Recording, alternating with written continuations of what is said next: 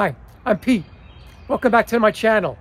So the weather's finally getting nice and it's time to clean up the shop. And the best place to begin is right here with a thorough clean out and tune up of my Powermatic table saw. So let's get started and let's have some fun.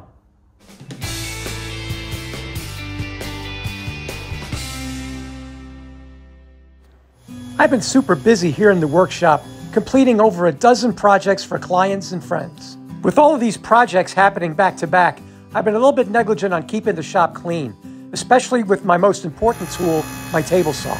So in this video, I'm going to start a long overdue cleanup and tune-up of my Powermatic PM66 table saw. Step one of the cleanup is to remove all the tools, accessories, and scraps that have accumulated over these many projects.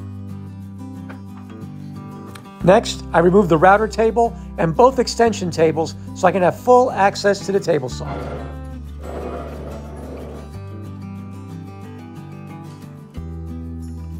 Next, I remove the blade guard.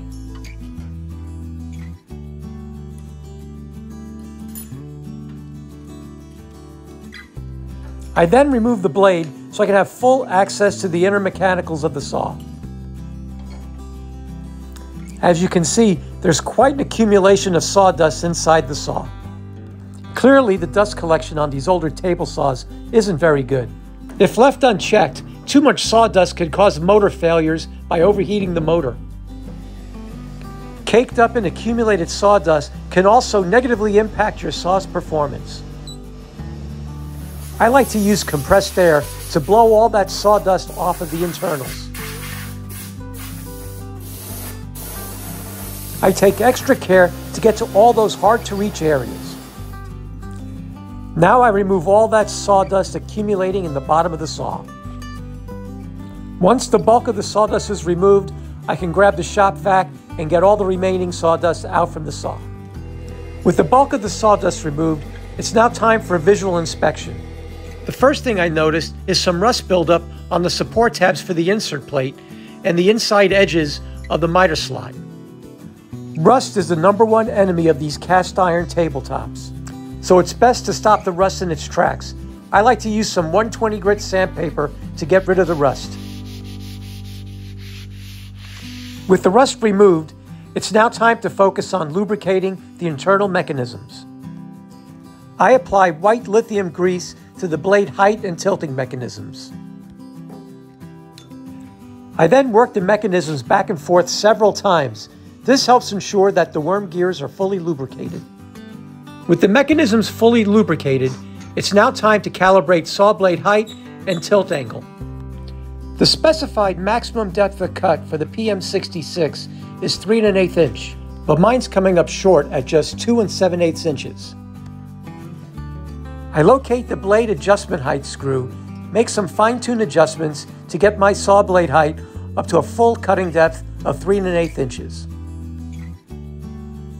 I now use my digital angle finder to set my tilting mechanism stops at 90 and 45 degrees.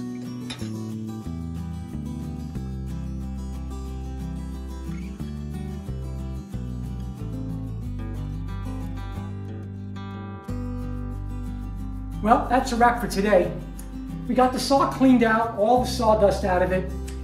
We got the height adjustment mechanism and the tilt adjustment mechanism all greased up, lubed up with some white lithium grease. Tomorrow we'll come back and we'll do some checks on the table and its alignment with the blade and also with the rib fence. Make sure that everything is lined up square. And then we'll give everything a nice coat of wax. So we'll see you tomorrow. So today what we're going to do is we're going to check the saw blade and make sure that it's aligned with the miter slots. It should be as close to parallel with the slots as possible. Then we're going to check to see how close to parallel it is with the rib fence, and then maybe do some adjustments there. So let's get started. The first task today is to check the squareness of the table saw blade to the miter slots. Step 1 is to mark one tooth of a table saw blade as a reference. I'm using this dial indicator kit from A-Line-It. It has measurement resolution down to 1/1000th of an inch, and it makes aligning the blade to the miter slots so much easier than using a square. This tool is available on Amazon.com. I'll put a link in the description below. To fine-tune the alignment, you need to loosen 3 bolts that are holding the tabletop to the saw.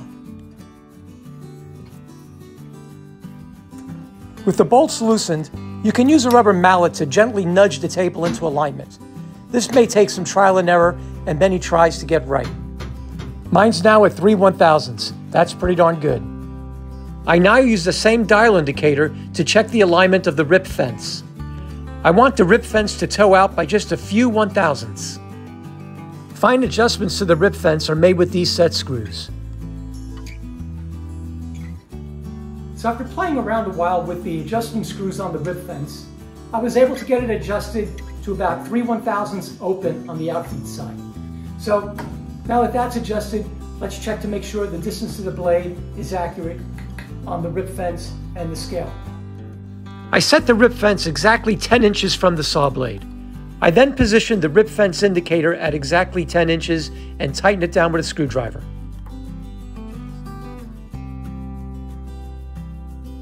I checked the distance from the blade to the rip fence against the readings on the scale for accuracy, and I checked it at a couple locations, and it all looks good.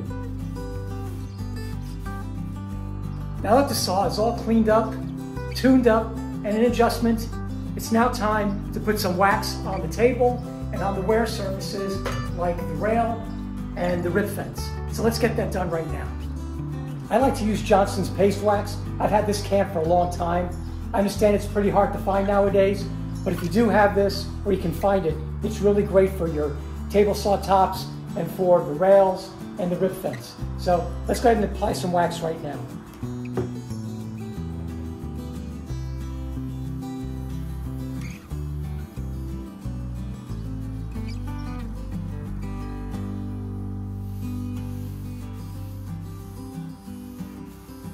Next, I'd like to apply wax to the rail that the rip fence rides on, both on top and on the side. These are the points that the pads on the rip fence ride.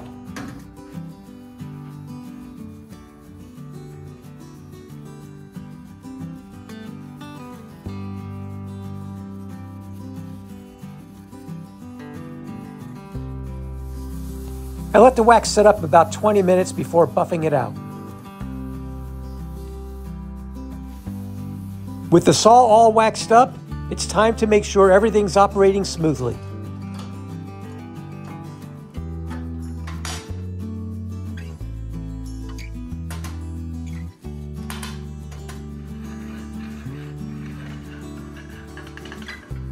Well, there she is.